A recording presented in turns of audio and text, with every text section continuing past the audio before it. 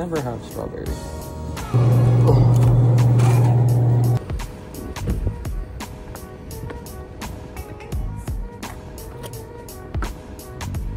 One thing I really enjoy about this car, it's got a lot of cup holders for a sports car, like compared to all the other cars I've had. And they're also in good locations. Almost always they're like right behind the shifter, and it makes it a pain in the butt when you're trying to drive. But this car's got them like way back here where your arm won't hit them, and there's one like right up on the dash, which makes it convenient.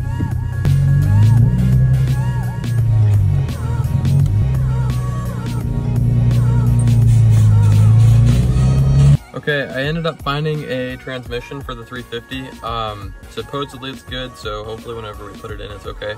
Unfortunately, it's not the CD09, it's just the same transmission I have now. Which as long as it's good, I don't care that much. I probably won't have the car long enough to have to worry about the gears going out again, or the synchros going out again. But I got it from this JDM junkyard is what you'd call it, I guess. Instead of 370, some Evos, a Supra, a ton of S2000. So it was kind of cool. The people there were really chill too, so that was cool. But I fit it in the back of the 350. No spare tire or anything back there with it, but so I'm just now gonna start the trip back home.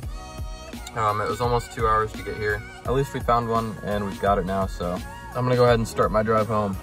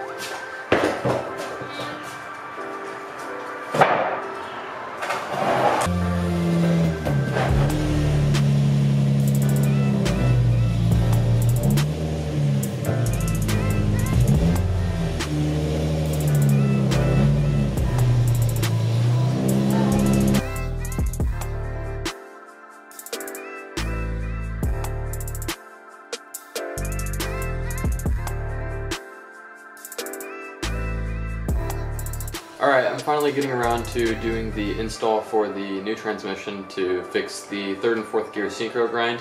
It was a bit of a process to get this car in the air, unfortunately, because it was low and then it was pushing my the ramps that I have.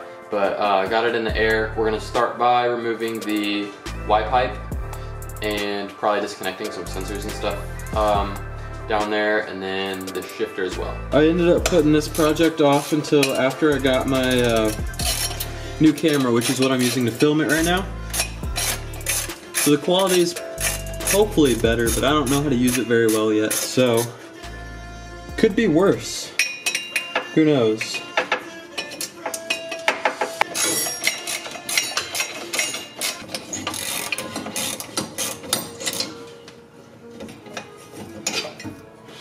Now I'm gonna take out the O2 sensors. They're not in the way of the taking out the Y pipes, but the wiring harness for them is on the transmission, so they'll have to come off. I wouldn't actually have to unscrew them from the exhaust, but I want to take the spacers off anyways, because that, just to see if that helps with the idle misfire at all.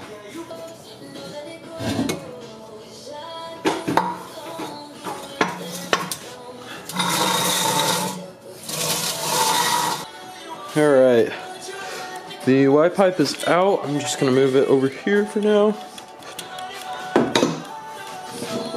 Next will probably be sensors and stuff, and then I think there's also a cross member that'll have to be taken out too, so I can get the drive shaft down. But right now, it's basically just small stuff like that, so that the transmission's free, so that way we can unbolt it from the engine. Do you know how to take off the shift knob? Twist it? Yeah. Twist it to the left? Yeah. Lefty loosey, righty tighty. Yeah. I see the screw thing. Should I? Yeah, I need you to take it off. No, you don't have to twist the screw things, just twist the ball. Other way. Yep, that left. Got it? Oh, that's lefty loosey. Oh. It's heavy. Yeah, weighted shift knob, baby. It's quicker shifting. Okay, and okay, I need to take the trim piece off now. Just yank it and pull. Yeah. Nope, not that. Grab like the chrome part around the shift boot. Just grab it. Yeah, like you can dig your fingers into the shift boot if you need to, and it'll pop off. The whole black piece will. Just pull hard. Yeah. Oh, okay, not too hard. Did I do it? Yeah, that should be good. Try and like get it off that shifter part for a little, like that the lever. Try and get it up over that and then twist it. But there's wires on those dials that you can't rip. Like that? Yeah, just make sure it's off the lever. There you go, that's fine. Yeah. Alright, hopefully you didn't ruin that ribbon cable, dude. That was some Hulk stuff, right? Dude, that was Hulk right there. You said yank it. I yanked it. Okay. Okay, I'm gonna take the drive shaft off. So, see that lever there? What one? That lever, yeah. I'm gonna need you to put that up and down for me as I spin the drive shaft to get the bolts off. Okay. Alright, can you do that? Yep. Okay, just hold tight until I tell you what to do. Alright, it's up right now, right? Okay, cool. Just leave it there for now.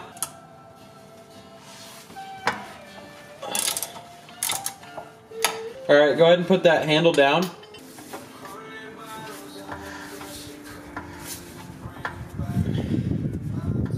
Okay, pull it up.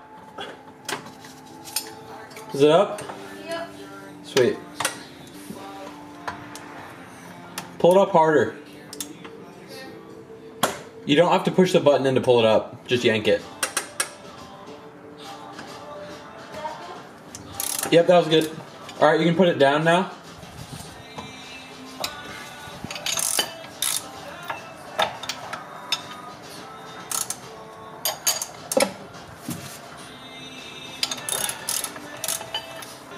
Rubber mallet would be good. Too bad I broke it. You broke it? Yeah. Is that bad? I got the rear part of the drive shaft off just by tapping it with a hammer with a piece of wood in between it, and it just came right off. It was just rust and corrosion holding it on. This piece I believe just pulled out, and I think it's probably gonna make a mess. So I've got towels to hopefully try and cram the hole. These actually have a carbon fiber drive shaft, so I'm also going to try and be careful with it. Yeah, it's coming out. I'm kind of scared for my camera right now.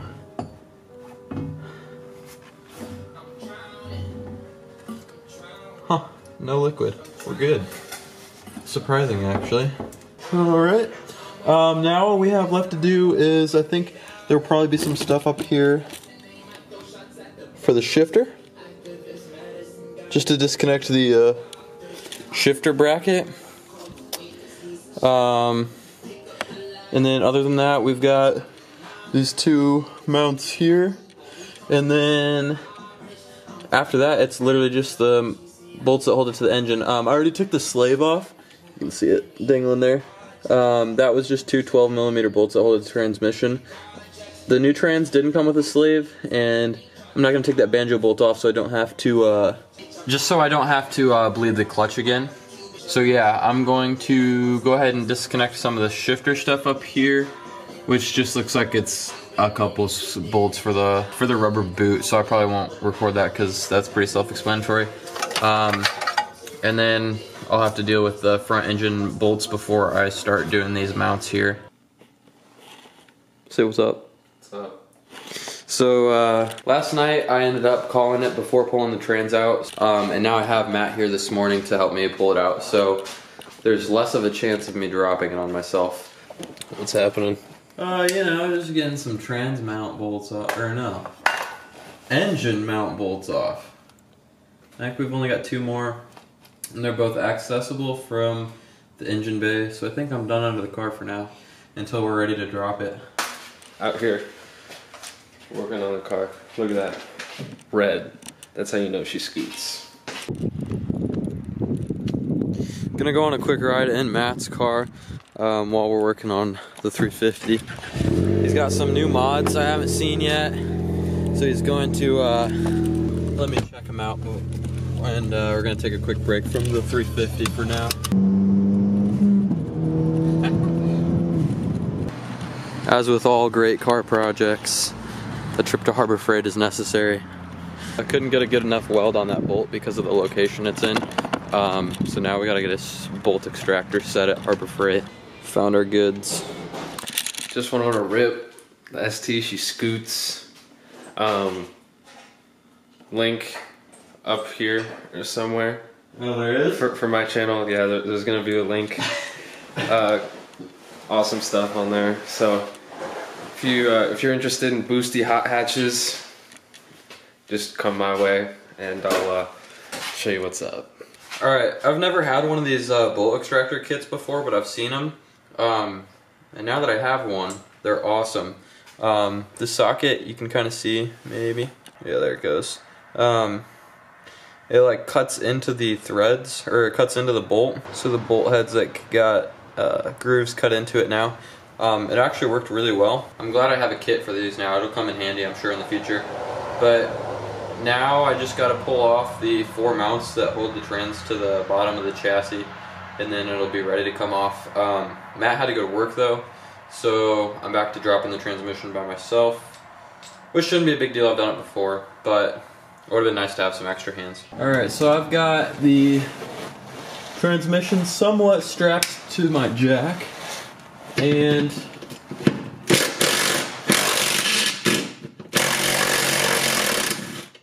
got nearly everything off. Alright, this is the last bolt and then it should be free. So the transmission should be free to come off now. I'm pretty sure, at least.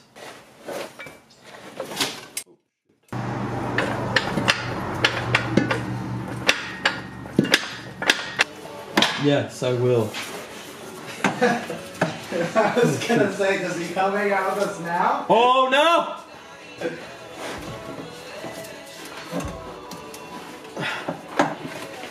No parties though.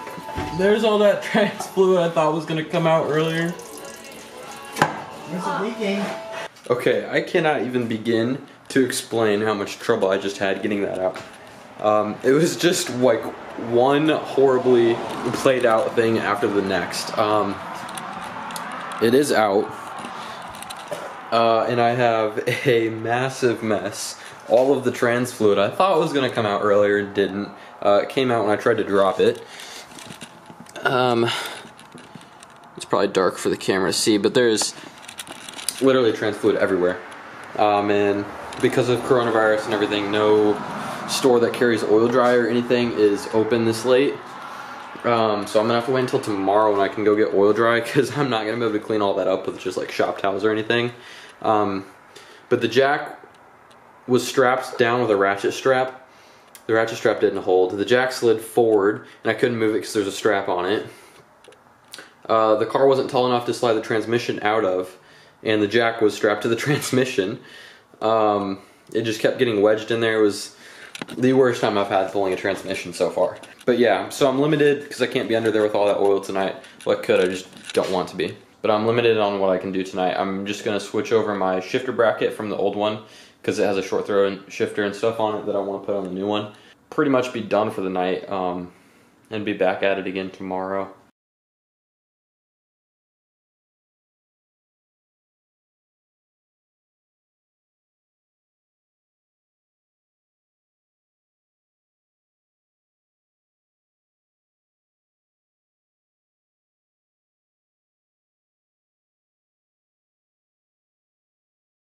So I was trying to figure out why the trans wouldn't come in all the way. It looks like the trans I got broke off one of the little dowels off the engine it came off of, and it's stuck in the trans. So now I think I'm gonna have to pull the trans off again to get that dowel out, because it's just hitting the one that's in the engine and is not gonna go on. All right, I didn't film that part of fixing those little dowels. That was kind of annoying to deal with. But I did get those fixed. And the transmission is back on with, I think, all of the engine to trans bolts in.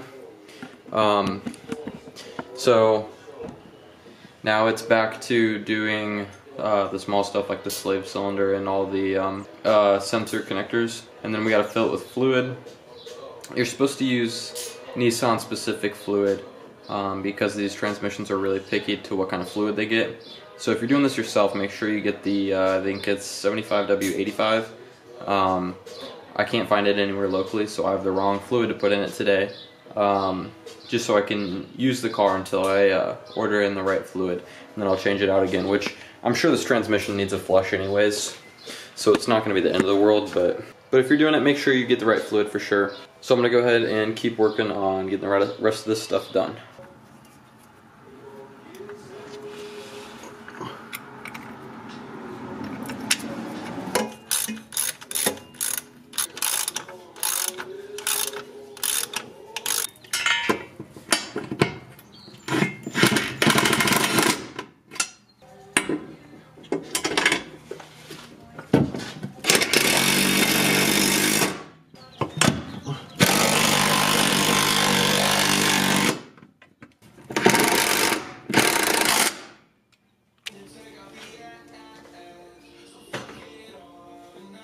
Hey, look at that. It's in on its own. I cannot get the sensor plugged in.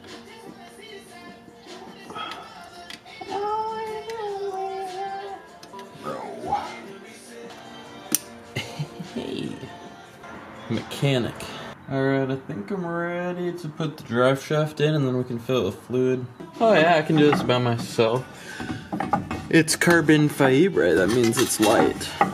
This thing doesn't weigh anything at all. I'm not struggling one bit. Oh, insert me. I don't even know if there's fluid in here, but I'm just gonna check in case there is, so we can empty it before I fill it. Not that it matters, because fluid's only gonna be in here for a little bit anyways, but oh, there is. Oh, that thing is on there. Are you kidding me? Oh my god. Jeez. That was on there. Alright, so I didn't film the rest of it, but I was really just putting on the exhaust, and I think that's pretty much it. So I'm going to start it up now. I'm really hoping it starts. And I'm hoping I didn't forget anything, which is very likely. But we'll see, I guess. I really need to fix that belt squeak. But it started. The throwout bearing isn't like making noise at idle. That makes me very happy. I didn't get a new one, but I cleaned the one that was in there and put a little bit of grease on it. I don't know how long it'll last like this, but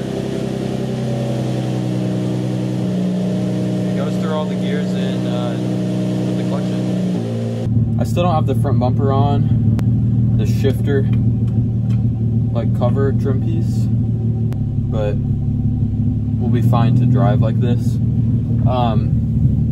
I'm kind of nervous because I got it from a junkyard. It's a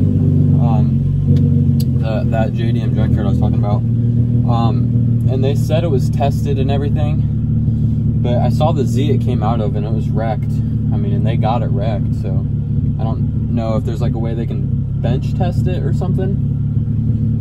So kind of makes me nervous, considering the problem I had is very common for these cars. I didn't do anything with the clutch really. I got a lot of road noise because that trim piece isn't in.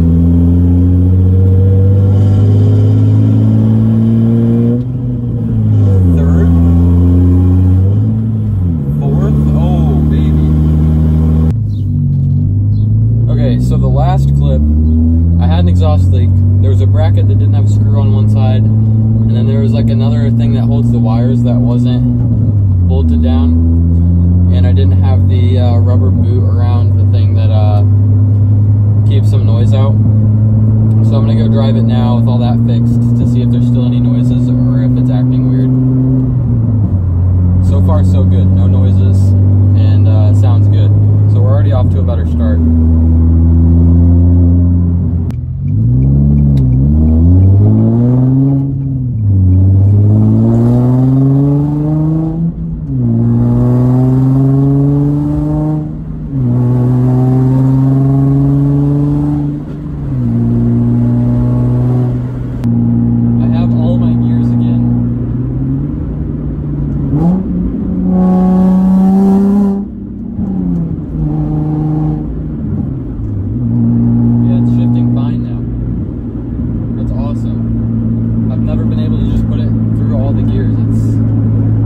Had to either go really slow and careful with it or just grind them. It's so nice to just be able to put it in gear.